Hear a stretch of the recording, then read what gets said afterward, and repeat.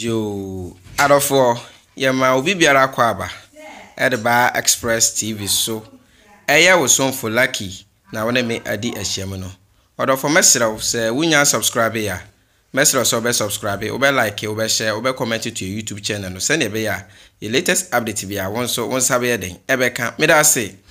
Ma yekwen samsudi na yekọ abrante ye friend say Samini. Samini dagati. Echebi ode nyubia babonten. E de amaye his excellency na nado danko akofo ado.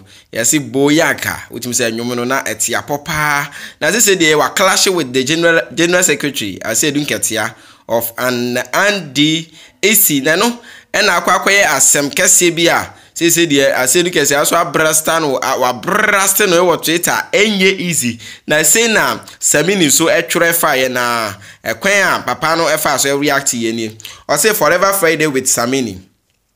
Tonight at 8 p.m. on FB Live, we talking #politics. Tonight we are one Ghana, and that must be our ultimate priority and decision making when it comes to politics and voting. See you tonight. Rip JJ #for more for nana #achesa and ode Ghana flag name empire emoji no edo to ho na Kennedy Agyapong so react ho and bema epushi general secretary for NDC ono so react was hope you are ready for insult. JM and Ado they themselves have suspended their campaign sake of Lawrence death, and you are going to do heavy life about politics. Rip Jerry Lawrence and also this man. Nah, Papa, or no, your friend says Asiedu nketia, one of the controversial man in Ghana politics. And you do offend you are going to brasta brante pa and you easy.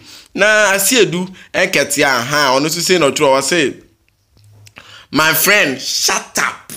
What you say? I say, my friend, shut up. Come on, to.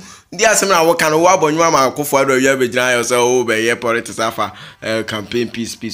Shut up. And also kind of side chere. Eya brother friend says Samini dagati not of all. We soon Samini the post you any reaction. I see nketia and I can dey akopre kon Agyapong so omu na timi react here too.